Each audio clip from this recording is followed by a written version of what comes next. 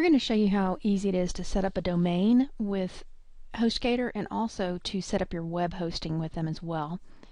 When you go to hostgator.com, you'll see a screen similar to this. It might look different at the time you're viewing this. This happens to be in January 2013 that they have their winter scene here. Just click on Web Hosting Plans and you'll be taken directly to their web hosting. Now, we have to go through this process first before we can actually register a domain. And the domain is the name of your site that you'd like mywebsite.com, for example. But first you have to narrow down which hosting package you want. They offer 3 different packages: the Hatchling, Baby, and Business Plan, and it really is up to you what you want to choose, but I'll just tell you a little bit about each one of these so that you can make an informed decision. The Hatchling plan is very inexpensive. It's not $3.96 a month. That's including this little offer they're running. It's more like $9 a month or so. But it's only for one domain. And for just $1 more, you can go to the Baby plan where you can have unlimited domains. And this gives you the flexibility of testing out new sites if you want to. It's not going to cost you any more a month to test out a new website. So this is the plan that I would recommend over the Hatchling plan. But if you happen to intend to sell anything on your site, this shared SSL certificate can be a problem for you. This is called the secured socket layer, and what it is it's basically a technology to encrypt communication between the user and the web server. So if you're selling something and you have a shared SSL certificate, sometimes it'll pop up a warning box, and that can be off-putting to some of your customers. So if you're planning to sell something, I would definitely opt for the business plan.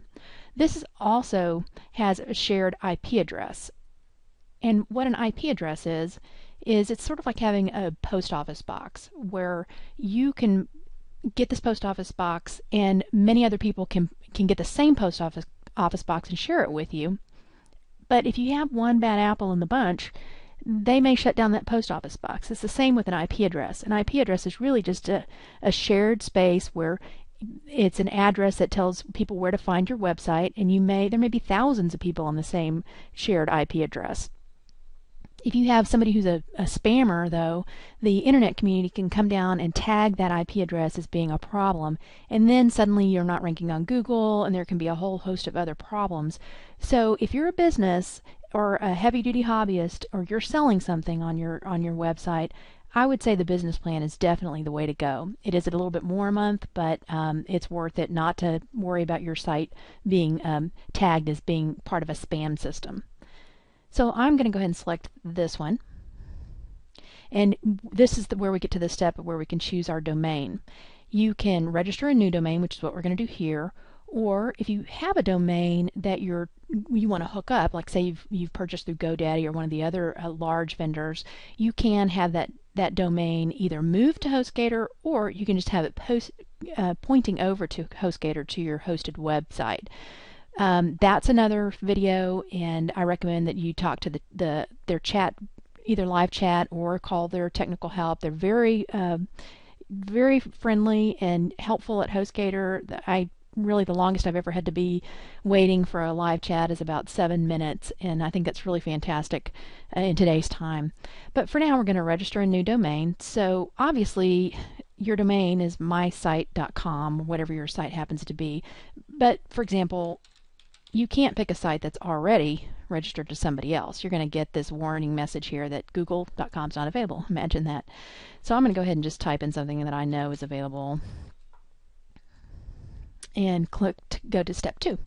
Before we do this, though, I want to show you this. Right now they're running a special called Snappy, and it's a 20% off special.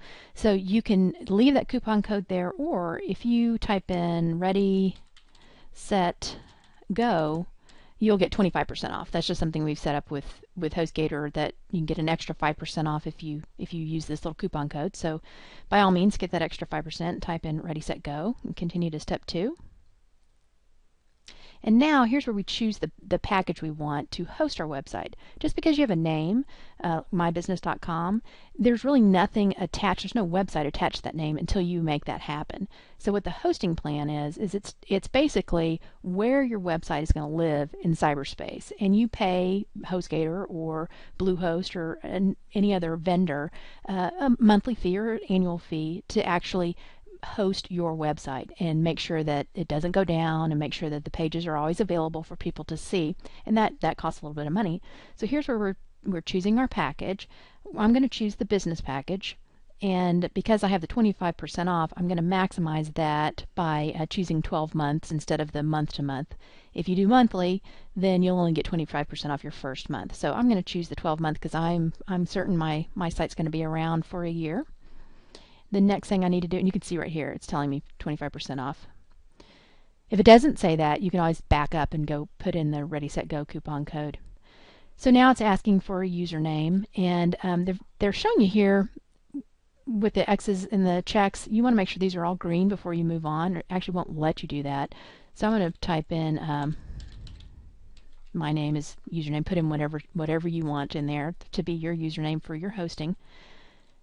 And a security pin. Has to be 4 to 8 characters, only numbers. Here's where you'll enter your billing information. And then they have these add-ons, and this is really just personal. Just read through these and see if any of these are useful to you. They have to do with privacy, whether you want to keep your name hidden from the web world as the owner of the site, and different protection plans. For now, I'm not choosing any of these. I usually don't choose these, but it's totally personal, so you might want to look those over. And now here we are about to create the account. I'm going to have a brand new hosting account. I'm going to check everything over. I do want to make sure that my coupon code, I'm getting credit for that, and I am. Ready, Set, Go, 25% off, and there it is. I am going to be charged $15.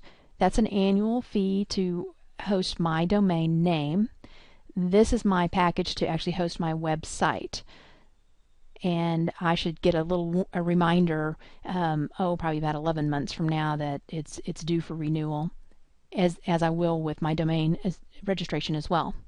So there we go. I've got my total. Everything looks good. I'm going to read the terms and conditions, check that I've read them, and then go ahead and click on Create Account.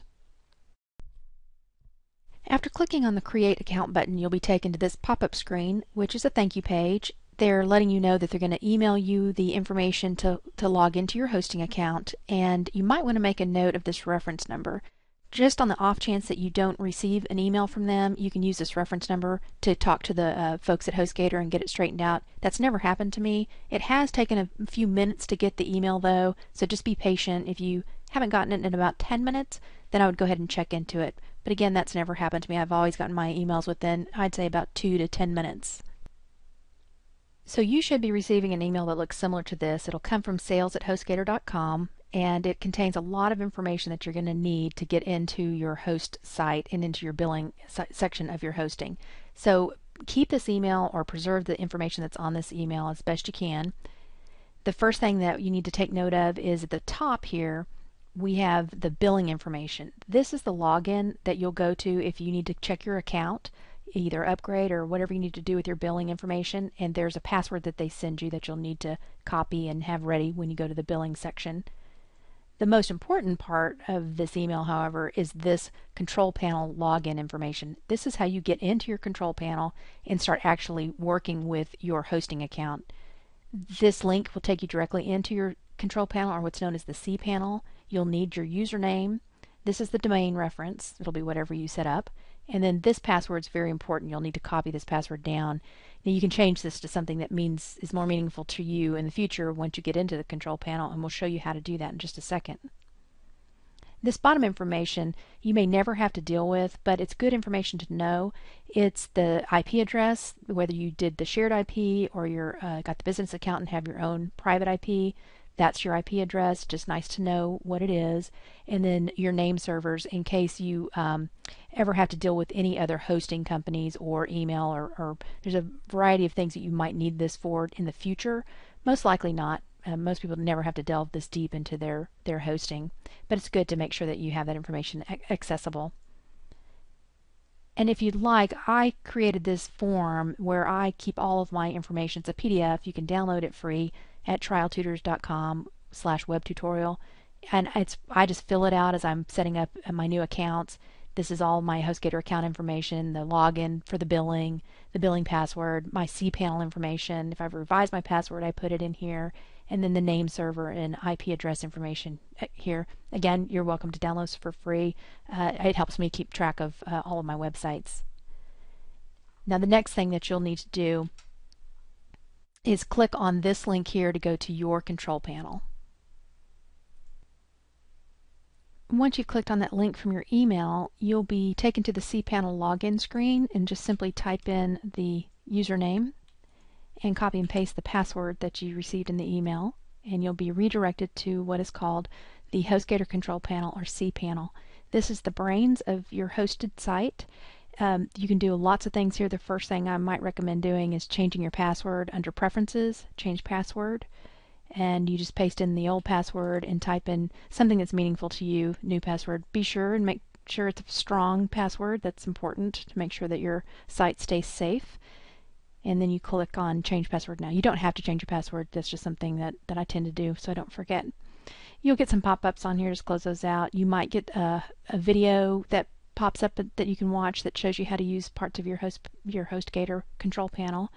And that's it from start to finish, from purchasing a domain to setting up your hosting with Hostgator. It's super simple. Highly recommend it.